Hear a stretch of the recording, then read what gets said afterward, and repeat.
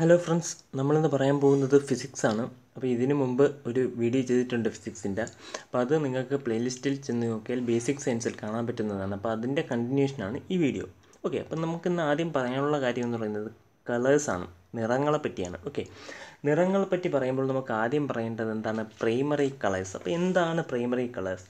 The colors which cannot be obtained by mixing two or more colors are called primary colors.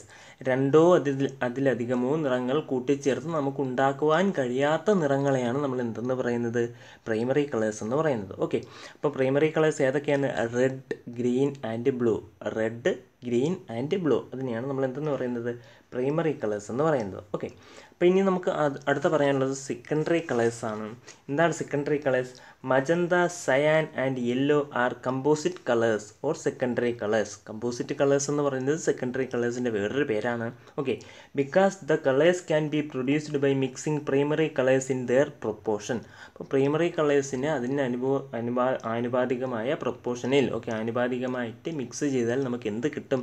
Secondary colours കിട്ടും. അപ്പോൾ secondary കളേഴ്സിൻ്റെ വേറൊരു പേരാണ് നമ്മൾ പറഞ്ഞ composite colours. അപ്പോൾ സെക്കൻഡറി കളേഴ്സിന് എക്സാമ്പിൾ ഏതൊക്കെയാണ്? Yellow, magenta and cyan. Yellow, magenta and cyan.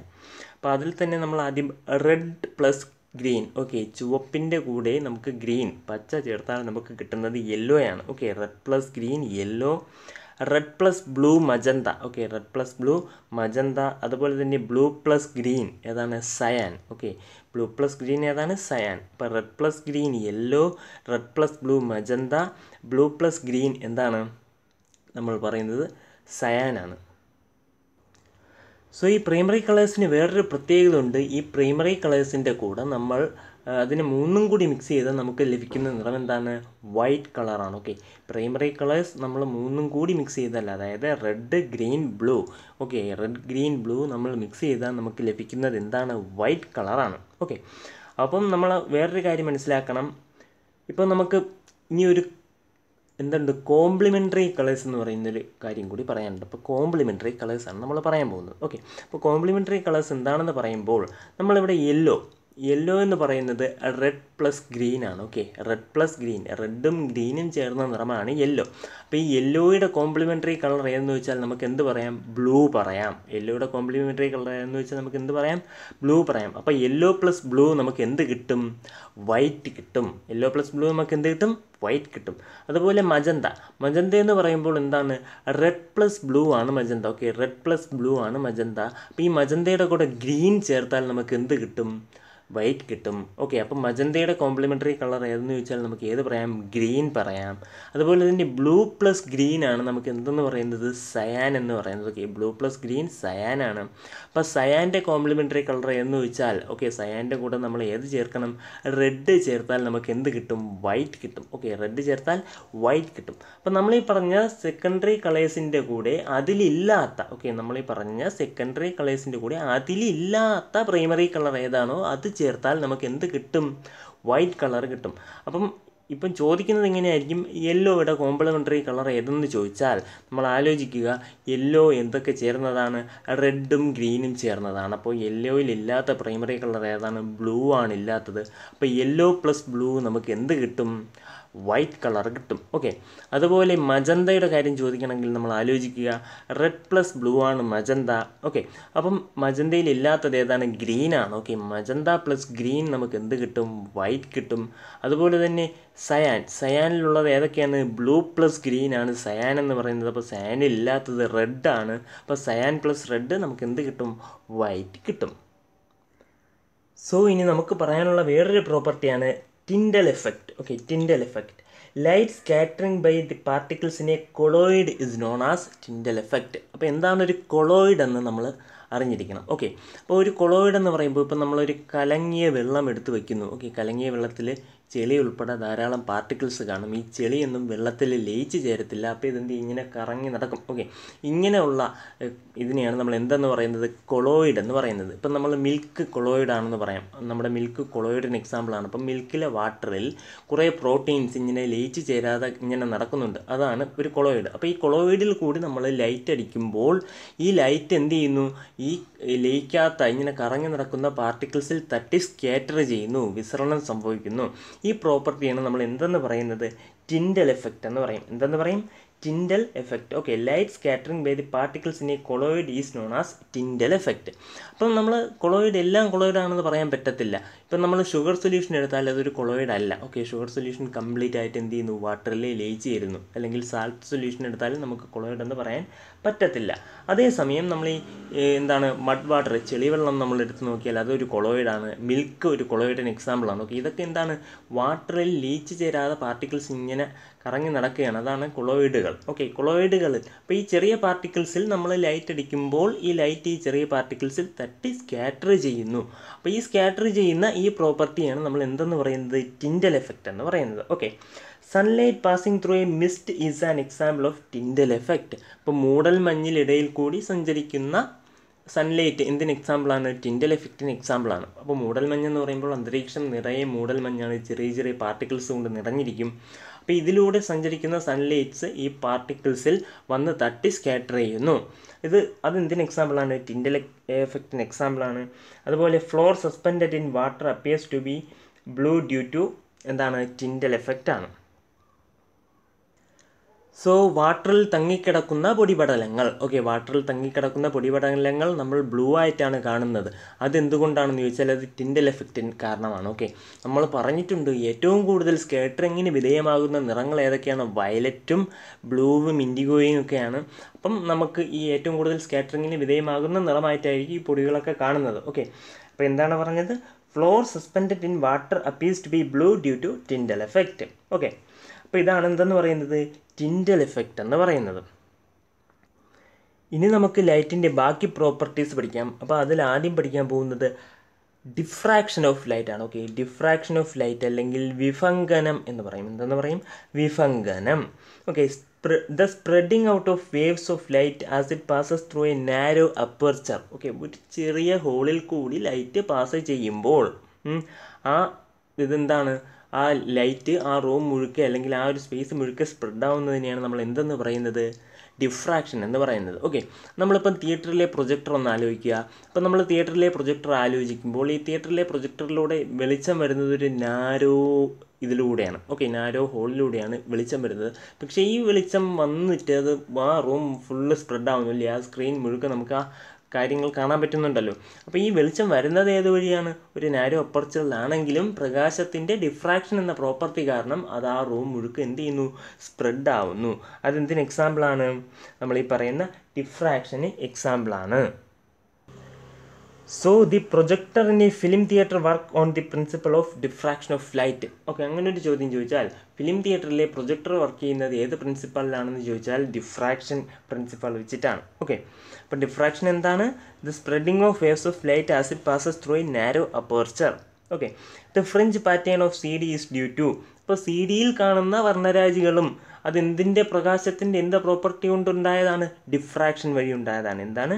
Diffraction വഴി ഉണ്ടായതാണ്. ഓക്കെ, ഇതാണ് എന്തെന്ന് പറയുന്നത്? ഡിഫ്രാക്ഷൻ എന്ന് പറയുന്നത്. Okay, diffraction. അതേപോലെ തന്നെ ഇനി അടുത്ത് നമുക്ക് പഠിക്കാനുള്ള പ്രോപ്പർട്ടിയാണ് എന്തെന്ന് പറയുന്നത്? ഇൻ്റർഫറൻസ്. ഓക്കെ, ഇൻ്റർഫറൻസ് എന്താണ്? അപ്പോൾ ഇൻ്റർഫറൻസ് എന്താണ്? The distribution of light energy when 2 or more light waves super impose to each other is called interference. Okay, അപ്പോൾ ഇൻ്റർഫറൻസ് എന്ന് പറഞ്ഞാൽ എന്താണ്? രണ്ടോ അതിലധികമോ ലൈറ്റ് വേവ്സ് സൂപ്പർ ഇമ്പോസ് ചെയ്യുമ്പോൾ ലൈറ്റ് അവിടെ ഉണ്ടാകുന്ന ഒരു energy flow. Okay, distribution of light എനർജിയാണ് നമ്മൾ എന്തെന്ന് പറയുന്നത്? ഇൻ്റർഫറൻസ് എന്ന് പറയുന്നത്. അതിൻ്റെ മലയാളം പറയുമ്പോൾ നമുക്ക് എന്തെന്ന് പറയാം? വ്യതികരണം എന്ന് പറയാം. എന്തെന്ന് പറയാം? വ്യതികരണം എന്ന് പറയാം. അപ്പോൾ എന്താണ്? The distribution of light energy when 2 or more light waves super impose to each other is called interference. അപ്പം രണ്ടോ അതിലധികമോ ലൈറ്റ് വേവ്സ് സൂപ്പർ ഇമ്പോസ് ചെയ്യുമ്പോൾ, കൂടിക്കലരുമ്പോൾ അവിടെ ഉണ്ടാവുന്ന എനർജി ഡിസ്ട്രിബ്യൂഷനെയാണ് നമ്മൾ എന്തെന്ന് പറയുന്നത്? ഇൻ്റർഫറൻസ് എന്ന് പറയുന്നത്. എന്തെന്ന് പറയുന്നത്? Interference. Interference pattern using light waves was first observed by Thomas young. അപ്പോൾ തോമസ് യങ് എന്ന് പറയുന്ന ഒരു സയൻറ്റിസ്റ്റാണ് ആദ്യമായിട്ട് ലൈറ്റ് വേവ്സിൻ്റെ ഇൻ്റർഫറൻസ് പാറ്റേൺ ഒബ്സർവ് ചെയ്തത്. ആരാണത്? Thomas young. Okay, Thomas young. Different colours in soap bubbles R due to the which property of light. അപ്പോൾ ലൈറ്റിൻ്റെ ഏത് പ്രോപ്പർട്ടി പ്രകാരമാണ് ഈ സോപ്പ് കുമിളകളിൽ കാണുന്ന വർണ്ണരാജി എന്ന് ചോദിച്ചാൽ അത് ഇൻ്റർഫറൻസ് ആണ്. Okay, different colours in soap bubbles R due to which property of light? Interference. Okay, different colours in soap bubbles R due to which property of light? Interference. Okay.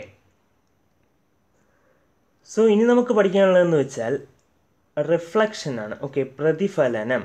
അപ്പോൾ reflection എന്താണെന്ന് വെച്ചാൽ when A light ray, okay, when A ray of light false on A smooth surface and returns to the same medium is called reflection. അപ്പോൾ ഒരു smooth സർഫസിൽ okay, ഒരു smooth ആയിട്ടുള്ള പ്രതലത്തിൽ തട്ടി പ്രകാശരശ്മികൾ അതുപോലെ തന്നെ ബൗൺസ് ബാക്ക് ചെയ്യുന്നതാണ്, ഓക്കെ, തിരിച്ചു വരുന്നതാണ് നമ്മൾ എന്തെന്ന് പറയുന്നത്, റിഫ്ലക്ഷൻ എന്ന് പറയുന്നത്. ഓക്കെ, ഇപ്പം നമുക്കൊരു മിറർ എടുക്കാം. മിററിൽ തട്ടുന്ന പ്രകാശരശ്മി ഒരു പ്രത്യേക ആംഗിളിൽ തിരിച്ചു വരുന്നതിനെയാണ് നമ്മൾ എന്തെന്ന് പറയുന്നത്, റിഫ്ലക്ഷൻ എന്ന് പറയുന്നത്. എന്തെന്ന് പറയുന്നത്, റിഫ്ലക്ഷൻ. ഓക്കെ, ഇനി അടുത്ത് നമുക്ക് പറയാനുള്ളതെന്ന് വെച്ചാൽ റിഫ്രാക്ഷനാണ്, പ്രകീർണനം. ഓക്കെ, പ്രകീർണനമാണ് നമുക്ക് പറയാനുള്ളത്.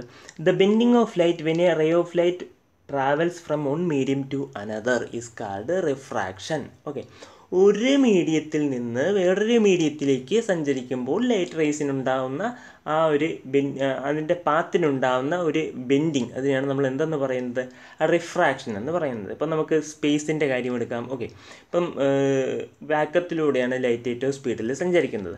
വാക്വത്തിൽ നിന്ന് എർത്തിൻ്റെ അറ്റ്മോസ്ഫിയറിൽ എത്തുമ്പോൾ അവിടെ എയർ ഉണ്ടാകുന്നു. ഓക്കെ, വാക്വത്തിൽ നിന്ന് എയറിലേക്ക് കടക്കുമ്പോൾ ലൈറ്റിൻ്റെ ആ പാത്തിനുണ്ടാകുന്ന നേരിയ വളവിനെയാണ് നമ്മൾ എന്തെന്ന് പറയുന്നത്, റിഫ്രാക്ഷൻ എന്ന് പറയുന്നത്.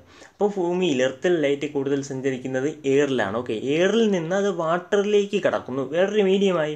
അപ്പോൾ ഈ വാട്ടറിലേക്ക് കടക്കുമ്പോൾ അതിൻ്റെ പാത്തിന്, ആ ലൈറ്റ് റേയുടെ പാത്തിനുണ്ടാവുന്ന ആ ഒരു ഡിഫ്ലക്ഷനെയാണ് നമ്മൾ എന്തെന്ന് പറയുന്നത്, റിഫ്രാക്ഷൻ അല്ലെങ്കിൽ പ്രകീർണനം എന്ന് പറയുന്നത്. എന്തെന്ന് പറയുന്നത്, പ്രകീർണനം എന്ന് പറയുന്നത്. ഓക്കെ, അപ്പോൾ when we put a scale in water it seems to B bend. അപ്പോൾ പണ്ടൊക്കെ നമ്മൾ പഠിച്ചിട്ടുള്ള ഒരു എക്സാമ്പിളാണ്. ഓക്കെ, വെള്ളം നിറച്ച ഒരു ഗ്ലാസ്സിൽ നമ്മൾ സ്കെയിലോ കമ്പോ പെൻസിലോ ഒക്കെ ഇട്ട് നോക്കിയാൽ അത് ചെറുതായിട്ടൊരു വളവ് അല്ലേ, ഒരു ബെൻഡിങ് കാണപ്പെടുന്നുണ്ട്. അത് എന്ത് പ്രോപ്പർട്ടി വെച്ചിട്ടാണ്, റിഫ്രാക്ഷൻ ഓഫ് ലൈറ്റ് ആണ്. എന്താണ്, റിഫ്രാക്ഷൻ ഓഫ് ലൈറ്റ് ആണ്. അതുപോലെ തന്നെ വേറൊരു പ്രോപ്പർട്ടി, നമ്മൾ വേറെ കാര്യം പറയുമല്ലോ, എന്താണത്,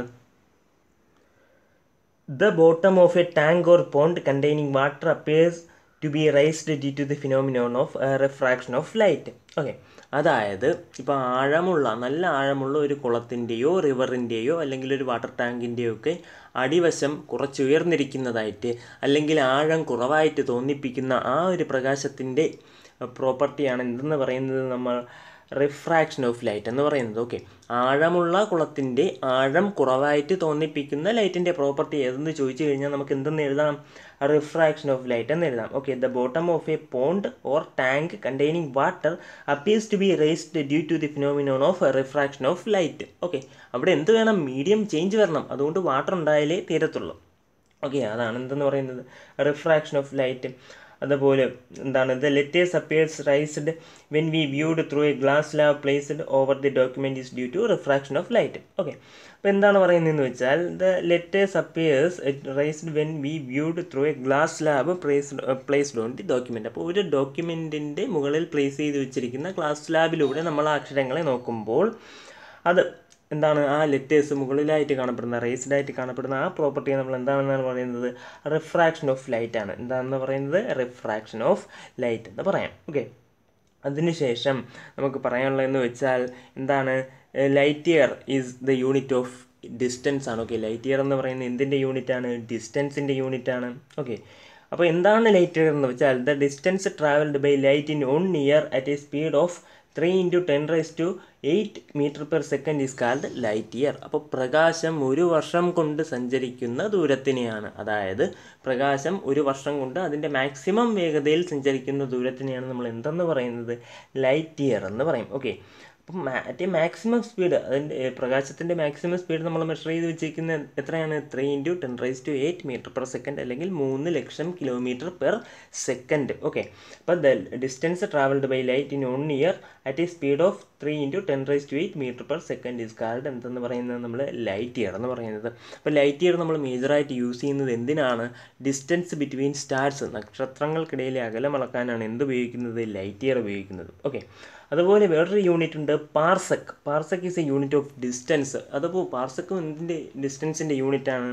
അപ്പോൾ 3.26 ലൈറ്റ് ഇയേഴ്സ് ആണ് ഒരു പാർസെക് എന്ന് പറയുന്നത്. Okay, 1 parsec is equivalent to 3.26 light year. Okay, 3.26 light year എന്താണ് ഈക്വലാണ്? ഒരു പാർസെക്കിന് ഈക്വലാണ്. Okay, 1 parsec is equivalent to 3.26 light years.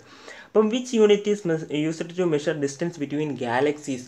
വലിയ വലിയ ഗാലക്സീസിൻ്റെ ഇടയിലുള്ള ദൂരം അളക്കാൻ നമ്മൾ ഉപയോഗിക്കുന്ന ആ യൂണിറ്റാണ് എന്തെന്ന് പറയുന്നത്? പാർസെക് എന്ന് പറയും. എന്തെന്ന് പറയും? പാർസെക് എന്ന് പറയും. സോ ഫ്രണ്ട്സ്, ഞാൻ ഫിസിക്സിലൊരു എക്സ്പെർട്ടൊന്നുമല്ല.